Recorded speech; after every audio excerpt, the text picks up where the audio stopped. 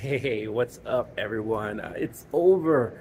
My Barbenheimer day is complete. I finally just saw Barbie. I just got out of the theater right now. So, fun fact, this is actually the second time I'm seeing this movie. I actually saw this movie back in February. I can say that now without getting into trouble, but I saw this as a test screening. So I saw the movie somewhat whole, but it was missing, obviously a lot of the music and some of the graphics and special effects. They definitely buttoned it up a little bit more now. So they did a lot of editing from the last time I saw it.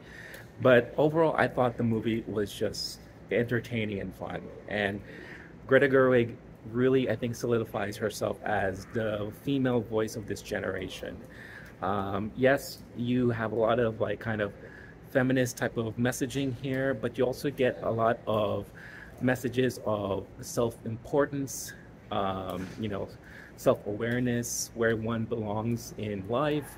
A lot of plays on societal views and all that things like that. It's also just very smart and intelligent, and I think that's one of the downfalls of this movie because I think people are going into this movie thinking it's going to be just a rompy, good old fun time, that you go out with, catch a movie with your girlfriends and all that. But it's a very smart movie, and that's what Greta Gerwig does. A lot of it reminds me of Elf, kind of like fish out of water situations. A lot of like, I don't know, I don't want to compare it to like the Lego movie, but I feel like there's some comparisons there. Pee-wee's Big Adventure. There's a lot of influences I can see from Greta and obviously her husband Noah Baumbach, who helped write the script and all that.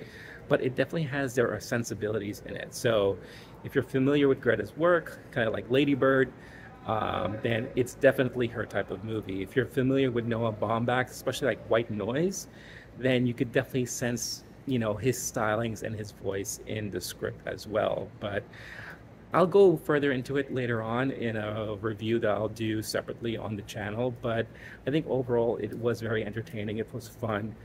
But I do think a lot of people are going to get confused and this is not the movie that I think a lot of people are going to expect it to be. It's also not really a movie geared towards kids. I feel like more of the teenagers and the adults will get a lot of it, will understand it a lot more.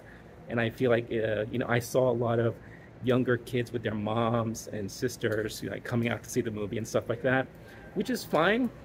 I think it's going to be a lot of that this weekend, but I think it's really the adults that are going to understand a lot of the messaging here. And I could just spend so much time going deep into it, but it's getting late and I'm going to head on home. I got like another 40-minute drive home. So curious, those of you who've seen it by now or are planning to watch it, let me know what your thoughts are, what you're expecting. Let me know if this was the type of movie you were expecting. Would love to hear your thoughts in the comments. And as always, like, subscribe, all that good stuff. I will catch you later on in later video talking about this movie. And everyone's going to be talking about this movie this weekend. So I'll catch you all later. Stay cool, stay classy, stay safe. Peace out, y'all. Thanks.